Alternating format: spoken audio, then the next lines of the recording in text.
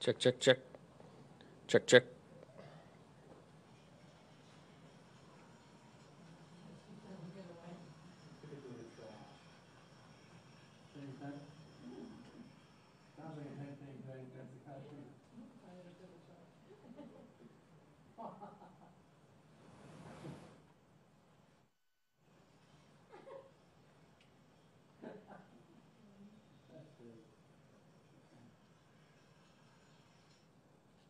Anybody have a list of the names of the speakers yet?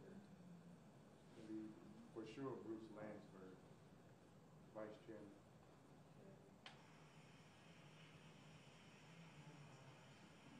There shouldn't be any other speakers. Should have seen us. Sorry. That was like us. It was literally us Lansford. Bruce. Florian in the driver's seat. L A N Like Yes. holding on for dear. BRG. And you didn't just pick up Vice your Chairman. thing. I was going to put my raincoat on and went and helped. Should I get it? Should I get two for your license? Thank you.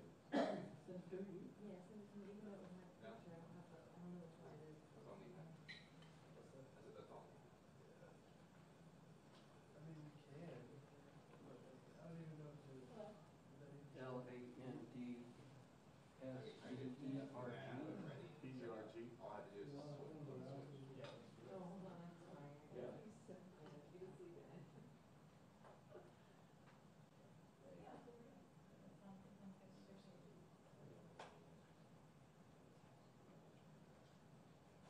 Are you good with MySpace? 608. Yep.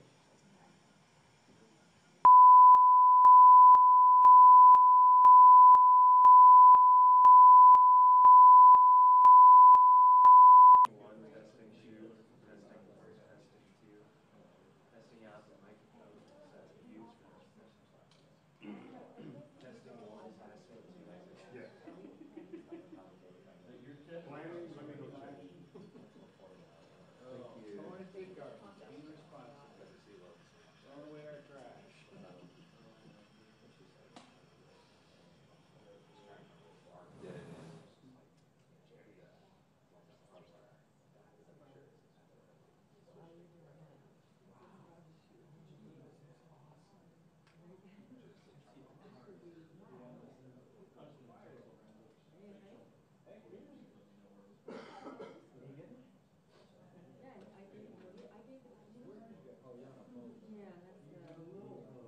John, let me check this. I think I switched it from mic, line to mic. Checking 1, 2, 3, 4, 5, 6, 7, 8, 9, 10. Checking 2, 3, 4, 5, 6, 7. Good? All right. Stand by. All right, we're going to try to do this right at 4:30, so we're on time. So it's about 6 minutes away. Thanks, sir.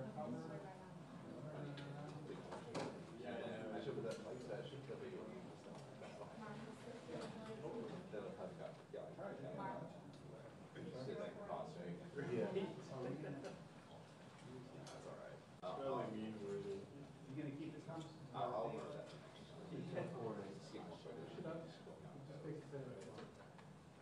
Make sure your name is CC. Who's there? Look. I can't tell. What? You tell me. You sound like a young guy. What are you doing? Bring my mind.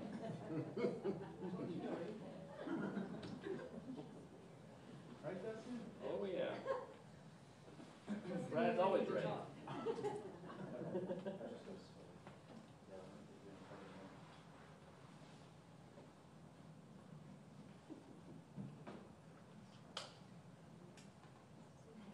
Right here on time? Yeah. So I close the door. No, leave it open. Like you always say. Better be safe.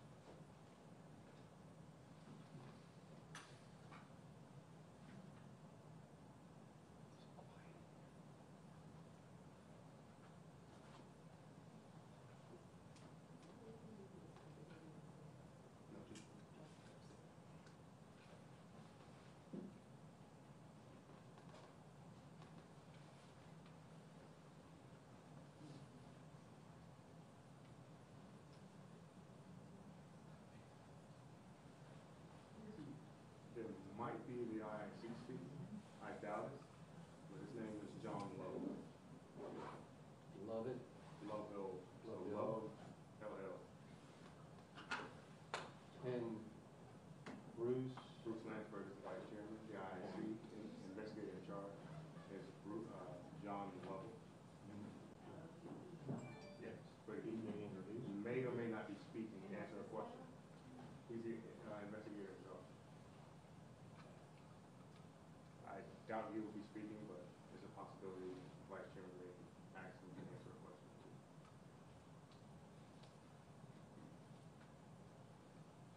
thank you. Hey, just double checking these air shot. And they'll introduce themselves when you approach. Yes. Yeah, so there's two other rooms.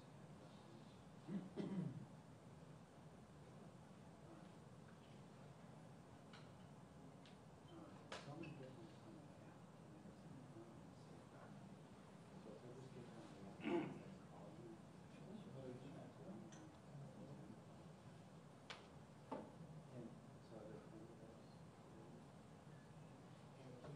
Yeah. Bruce Lansford. Lansford. He's the vice chairman. Yeah, not the ocean front, just those. And John Lovell. Okay, Love, LL. thanks a lot. He's the investigator in charge. He may or may not be speaking.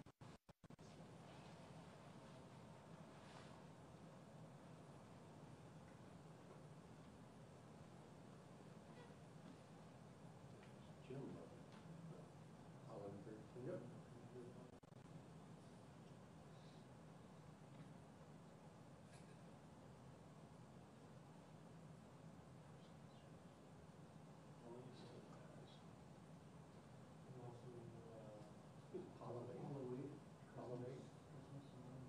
Yeah.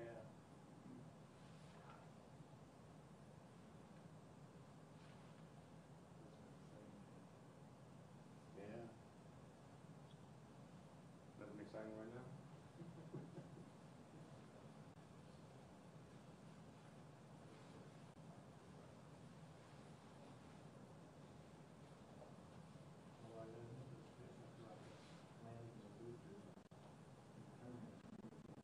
Yeah. That's science fiction, but still, that sunk in, I mean. Yeah, so when we got that room, I got a confirmation.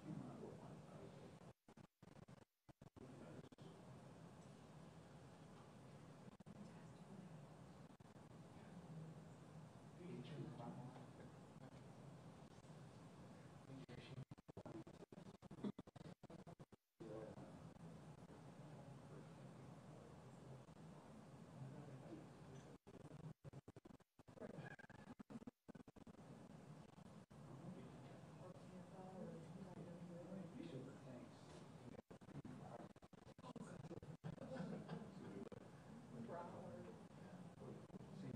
Same one. Okay.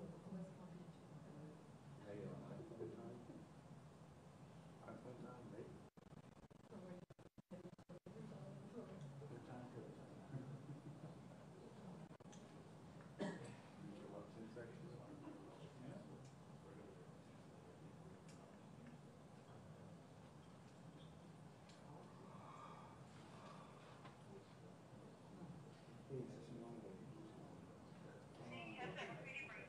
Yeah, so we're going, are you able to see the one that I have that I've done with the iPhone?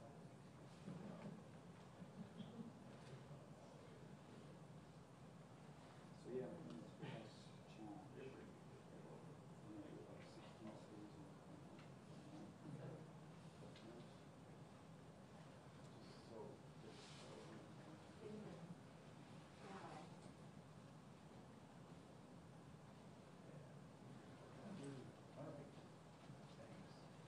Good afternoon. Today's NTSB briefing will be done by Vice Chairman Bruce Landsberg, Landsberg, Captain Connor of the U.S. Navy, and John Lovell, the investigator in charge.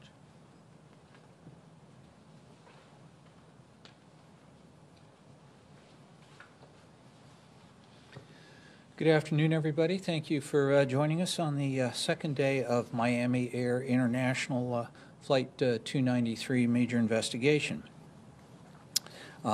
We've identified all of the parties who will be participating in this investigation, including obviously Miami Air International, the FAA, Boeing, CFM Engine Company, the Teamsters Union representing the pilots, the Flight Attendant Union, and the Navy is also going to be joining us as part of the parties.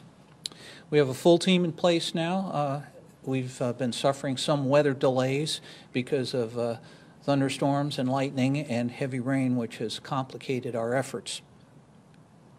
I'd like to start off with the flight data recorder, which we recovered yesterday and was flown up to the NTSB laboratory in Washington, D.C., and we have a few numbers for you. Let me stress that this is preliminary information, but it'll at least get you started. The aircraft speed at touchdown, the airspeed, was 163 knots. The ground speed at touchdown was 178 knots, which translates roughly to about a 15-knot tailwind. The flap setting at touchdown was 30 degrees, and the ground spoilers deployed at 3 seconds after touchdown. The aircraft had been in maintenance, and the maintenance log noted that the left-hand thrust reverser was inoperative, and there are procedures to deal with that on the minimum equipment list. I would point out that this is preliminary information, and we'll have more for you as it becomes available. The second area is the salvage operations, and depending upon where the aircraft is removed to, whether it stays on Navy property or whether it's moved someplace off Navy property, will dictate how the aircraft is removed from the resting place at this point. Probably will involve a barge if it goes off of Navy property.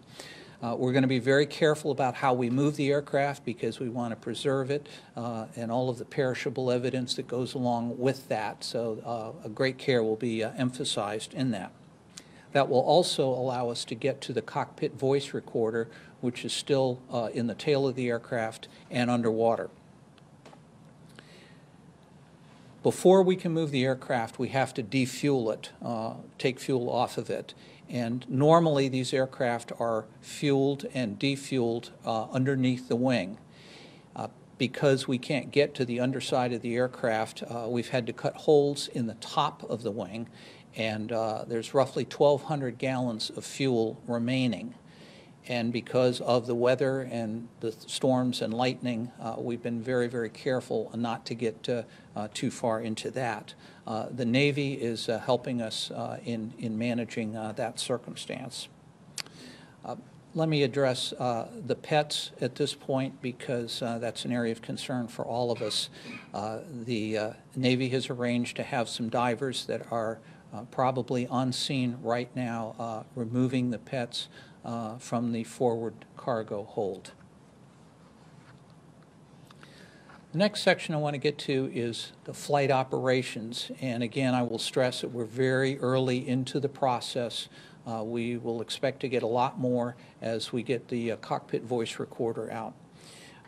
The original plan for the pilots was to land to the west on runway 28, and at some point as they arrived in the area, the pilots requested to air traffic control that they change the direction of landing and land to the east on runway 10. They were advised that the Navy had a arresting gear or wire barrier set up for recovery from Navy aircraft operating offshore in case they couldn't land on the carrier. What that does is it essentially reduces the length of available runway. So even though runway 10 is about 9,000 feet long, the pilots were advised that because of this barrier, which is located approximately 1,200 feet from the end of the runway.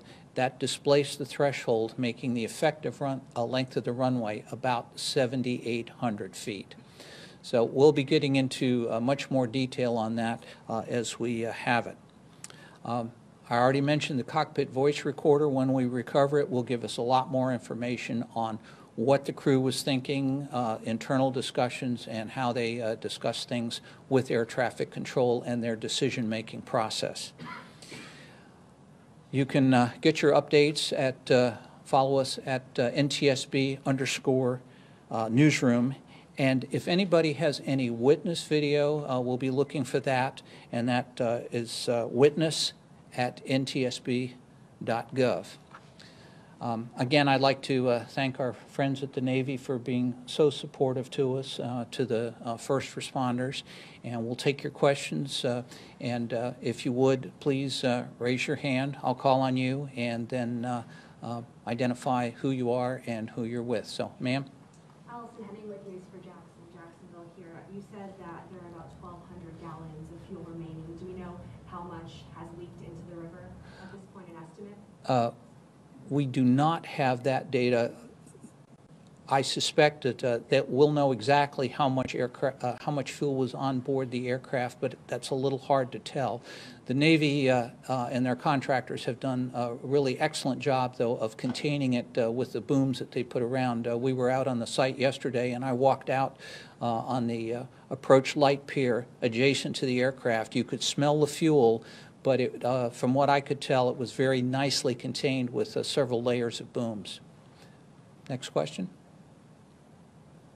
Sir. Mark Blanton with WJC. Has this curtailed the training flights with other aircraft on base? I will let Captain Connor answer that one. In terms of training flights at the airfield, obviously during the weekend we don't do a lot of training flights. We are coordinating with our squadrons to allow some very limited flights tomorrow morning, starting at about 06:30. We want to get those aircraft out by 7:30 so that we can have our full attention to continued efforts. Those aircraft will not return to NAS JAX due to obviously the aircraft's location. We don't want to have any aircraft flying overhead or landing on runway 10. So that's going to limit the Orions or P3 Orions? Correct. Until we have the aircraft moved, we will continue to be closed. But again, we are allowing some aircraft to depart and reposition to another location so that they can continue to do their training. Yes, sir. Ryan Nelson, Action News JAX. Are there any concerns that the cockpit voice recorder may be damaged, or is there full faith that it's going to be operable when he gets it? Any concerns that the cockpit voice recorder may be damaged? We're pretty confident at this point that the tail end of the aircraft is in very good shape, and these recorders are quite robust. So we have high confidence level that we'll be able to get it back and get a pretty thorough readout on it. Vice Chairman. Yes, sir. You talk about a touchdown speed at about 178 knots. That's a little high for a 737, is it not? And with the thrust reverser out of service, can you characterize the landing speed, particularly when you have? That's one of the things we're going to be looking at. Obviously, we have to take into account what the environment was at the time, what the weather conditions were, the aircraft configuration, and so I can't give you an answer on that right now. But would you characterize the landing speed as high, as normal? I can't tell you at this point because we can't make a determination on what was appropriate until we know the full condition and the environment in which it was. Ma'am? Rosa Flores with CNN. You mentioned that normally aircraft land to the west, but in this particular case they asked to land to the east. Why was that?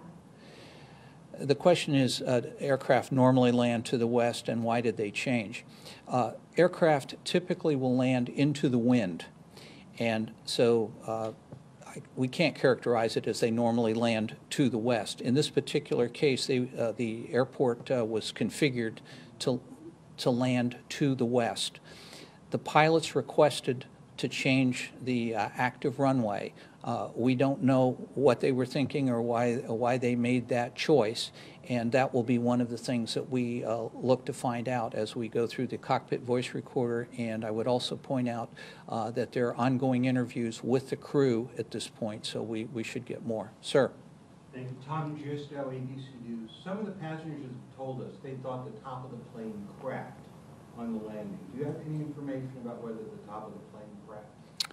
I have no information on that at all. I can assure you that our structures people will be looking very carefully at that, and will have made a thorough assessment probably before we move the aircraft. That would be a fairly obvious thing. Mr. Lovell, who's our investigator in charge, perhaps you'd like to address anything more on that?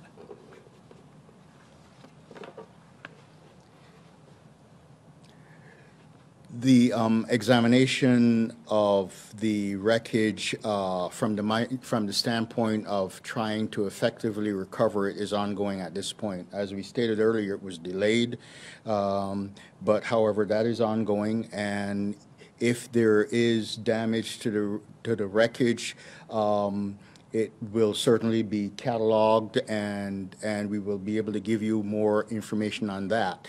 The priorities, however, are stated by the Vice Chairman, and that is where we're focusing on now, particularly with respect to removing it. Can you describe, sir, some of the damage you've seen from what you've been able to assess, the state of the aircraft? Give us a sense for perhaps what the force of the impact and whatnot, just based on some of the damage you've been able to see. Mr. Lovell? How the aircraft is positioned now certainly gives you great limitation, puts a lot of limitations on a good thorough assessment. We are not aware of the extent of the damage underneath the waterline simply because it's not seen. I think to be able to give you a decent assessment of the state of the aircraft at this time would not be really feasible, given the fact of how it's sitting, how it's positioned. And from what we see, it looks in reasonable condition above the waterline. But again, to be able to go into that deeper, we would not be able to give you an accurate indication right now. One other point I'd like to make is the people doing the salvage are very experienced, and our team is very experienced as well. So they'll have a pretty good idea of what went on. Ma'am? I wanted to ask about the passengers. Any other updates? I don't have anything further on the passengers. Captain Connor, do you have any further information on the passengers? The only thing I have to add on the passengers, they have all left the base. They've all gone on to further travels to their original destinations or whatever plans they had or maybe changed as a result of the incident. One other curiosity I had about children being on board. Why would children be on board, like from Guantanamo Bay to Jacksonville? I don't specifically know why. Obviously, there are Navy personnel assigned to Guantanamo Bay, but I think that we better we can follow up and get back to you on that. Ma'am? What are your other options to assess the damage if it were to be taken off-site on a barge or